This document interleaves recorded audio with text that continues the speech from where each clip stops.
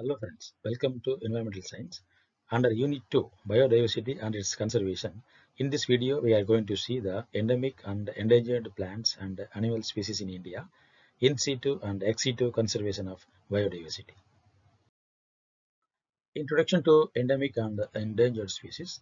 To study the endemic and endangered species of India, it is important to understand the wide variety of plants and animal species that are found in the country. Of the well-known species, there are several species which are endangered by the activity of human beings. The endangered species in the country are categorized as the vulnerable species, rare species, indeterminate species, and threatened species. A living plant or any species which becomes endangered when its population declines or decreases continuously in the recent years, and as well as if there is a shrinking of its geographic range. So these two conditions make a species endangered. Those species found only in India are called endemic, or those species found only in a particular country are called endemic or restricted to our country. Some of these may have a very localized distribution and they are considered as highly endemic. So the highly endemic species are found only in a very particular locality, very particular restricted locality. So they are known as highly endemic species. And several plant and animal species in the country are now found only in a few protected areas. The important endangered animals are the tiger, the elephant, the rhino, and other animals which we are going to see in this video. And the less well-known major mammals restricted to a single area include the Indian wild ass, the Hangul or Kashmir stag, the golden langur, the pygmy hog, and a host of others. And there are also endangered bird species such as the Siberian crane, the great Indian bustard, the florican, and several other birds of prey. The vultures, which are very common decades ago, have now suddenly disappeared and are highly threatened now. And several species of reptiles and amphibia and many invertebrates are also threatened, including a large number of species that live in the coral reefs. Many plant species are now increasingly threatened due to changes in their habitats due to the induced human activities. So human activities make disturbing the habitats of plants. So apart from major trees, the shrubs and climbers that are extremely habitat specific, that is they grow only in a particular habitat, that is known as habitat specific, and they are also due to the activity of human beings now become endangered. And there are thousands of small herbs which are greatly threatened by the habitat loss, and several other special kinds of plants known as the orchids are yet another group of plants that are also under threat.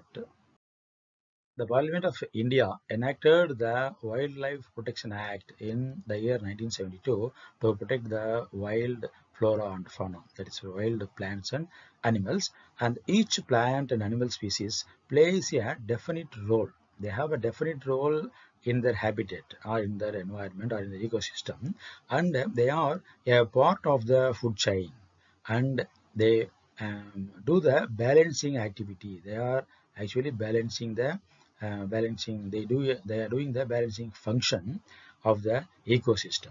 So if there is any disturbance or if there is any loss of the endangered species, it will damage our ecosystem, resulting in the loss of essential requirements for human beings like the medicines, food, and other important things which we obtain from the ecosystem.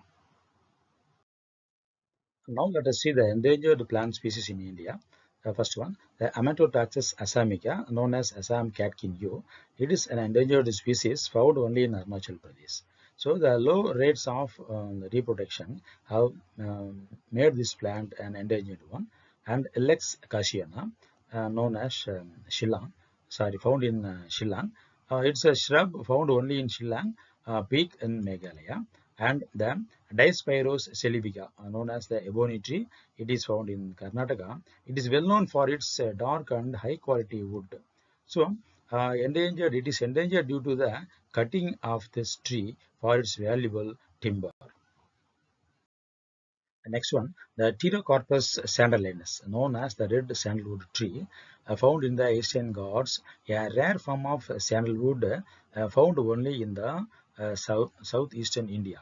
It is well known for its medicinal properties, and it is endangered due to the logging, cutting, and loss of its habitat. And Chlorophytum tuberosum, known as mussel plant from Tamil Nadu, and found only in the interiors of Africa and India. It is a well-known Ayurvedic medicine, well-known for its Ayurvedic medicine, and indiscriminate harvesting has led to the endangered status of this plant. And the Chlorophytum malabaricum, known as Malabar lily from Tamil Nadu, is threatened species. Next, the Echinoderm pinnatum, known as the Malabar mahogany, from Kerala, found in Kerala, Karnataka, and Tamil Nadu. It is well known for its wood, and due to the cutting of the wood, it leads to the low reproduction, and also the logging, exploitation, and the destruction of its habitat have led to the endangered status of this plant. And then Echinodaphne lawsoni from Kerala. It is harvested extensively for its medicinal properties. It is endemic and endangered due to its habitat loss. And the Lotus carniculatus, known as bird's foot, found in Gujarat, it is also a rare species. And the Acacia planifrons, known as umbrella tree from Tamil Nadu, is also a rare species. The next, endangered and endemic animal species in India. First, the Hangul deer. It's a rare species found only in Kashmir, and then the Indian wild ass. It's a very special rare species endemic to the Little Rann of Kutch, and the Nilgiri thar. The Nilgiri thar is a single species found in the Nilgiris and Annamalai hills of South India.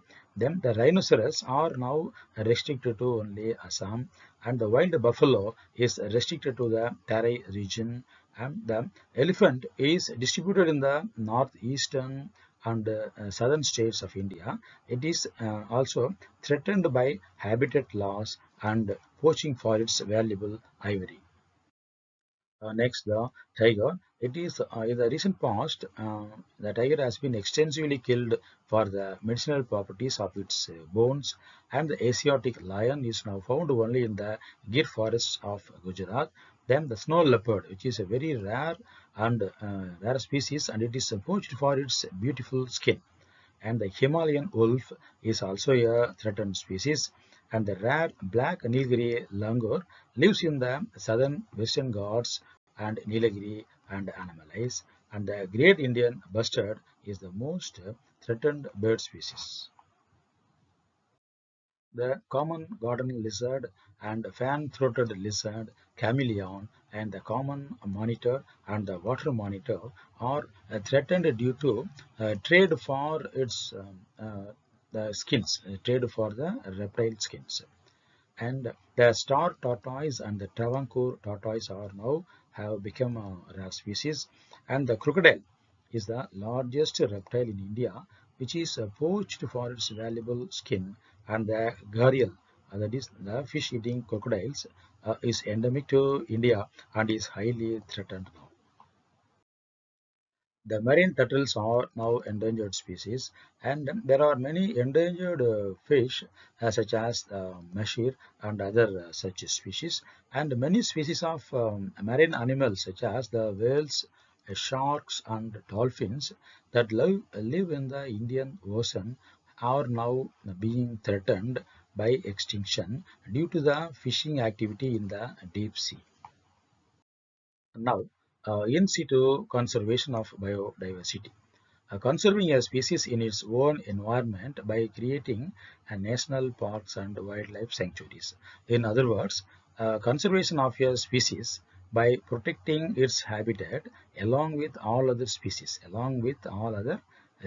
the environment. in their own environment is known as in-situ conservation.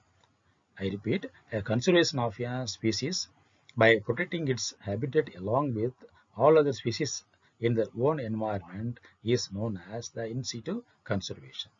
And generally, the species cannot be protected individually because they are all interdependent and interrelated on each other. Hence, the whole ecosystem must be protected in situ condition. And there are 106 national parks and 551 wildlife sanctuaries in India, according to the National Wildlife Database, May 2022. The Great Himalayan National Park is the largest sanctuary and home for beautiful snow leopard. And the Dachigam Sanctuary is the only place where the rare Hangul or Kashmir stag is found. And the Kaziranga National Park is the most famous, which has elephants, wild buffalo, gaur, wild boar, swamp deer, and hog deer in large numbers, as well as the tigers and leopards. Its bird life is extremely rich and it includes the ducks, geese, pelicans, and storks. And next, the Monash Sanctuary. It includes the tarry species and the rare golden langur and the very rare pygmy hog, which are the smallest wild boar in the world. The Bharatpur is one of the most famous waterbird sanctuaries in the world. Here, thousands of ducks, geese, herons, and other wading birds can be seen in the Bharatpur. And this is the only home for the very rare Siberian crane, which migrates to India every winter during the winter season. And the Thar Desert National Park. Here, the large number of black pug and the nilgai and the chinkara can be seen here. And the great Indian bustard lives in these arid lands of the Desert National Park. And the Ranthambore was the most well-known sanctuary for observing the tigers. And the Great and the Little Run of Kutch have been made into sanctuaries to protect the very rare wild ass, the flamingo, the star tortoise, and the desert fox. The Gir Sanctuary in Gujarat protects the last population of the majestic Asiatic lion. And the sanctuaries of the Western Ghats are very important. And these sanctuaries of the Western Ghats include the highly threatened species like the Malabar giant squirrel, the flying squirrel, and a variety of hill birds, several species of amphibians, reptiles, and insects. It is a very important region in the southern region of India. And the sanctuaries such as the Bhim Shankar and the Koyana, Chandoli, and the Ratnagiri preserve the rich flora in Maharashtra. The Bandipur, Bhadra, Dandeli, Nagarhole are situated in the Karnataka, and the Eravikulam, Parambikulam, Periyar, Silent Valley are situated in Kerala. And in the Nilgiri Hills, the rich forest sanctuaries protect the Indian elephants in South India. Example, the Bandipur, the Mudumalai, Wayanad, and Bhadra sanctuaries. And the two important sanctuaries meant for the preservation of coastal ecosystems are the Chilka Lake and Point Calimar. And the Sundarbans. The Sundarbans protect the largest mangrove delta in India. And the Marine National Park in Gujarat protect the coral reefs. Next one, the Project Tiger and the Project Elephant. The Project Tiger was launched by the Government of India with the support of WWF, World Wildlife Fund International, in the year 1973, and was the first initiative aimed at protecting tigers and its habitats. Under this Project Tiger, there are 53 tiger reserves in India, according to 2021 data. And the Project Elephant. It was launched by the Government of India in the year 1992 as a centrally sponsored scheme with the following objectives. So the objectives of Project Elephant are to protect elephants, their habitat and corridors, and to address the issue of man-animal conflict, and for the welfare of the captive elephants. And now the crocodile conservation. Crocodiles have been threatened as their skin is used for making leather articles. And the crocodile breeding and conservation program was initiated in the year 1975 to protect the remaining population of the crocodilians in their natural habitat by creating breeding centers all over India. Now, ex-situ conservation of biodiversity. When an endangered species is close to extinction, the species is conserved outside its natural habitat. That is, the species is taken from the natural habitat and kept outside its natural habitat in a carefully controlled situation, such as the botanical garden, zoological parks, and gene banks, where there is the expertise available to protect and to multiply the species under artificially managed conditions. So this is known as ex-situ conservation of biodiversity. And the gametes of the threatened species can be preserved by means of the cryopreservation techniques, and eggs can be fertilized by in vitro technique, and plants can be propagated by the tissue culture techniques. So these are the methods available for ex situ conservation of biodiversity. So far in this video, under biodiversity and its conservation, we have seen a brief account of the endemic and endangered species, endemic and endangered plant species and animal species in India, and in situ and ex situ conservation of biodiversity. Thank you.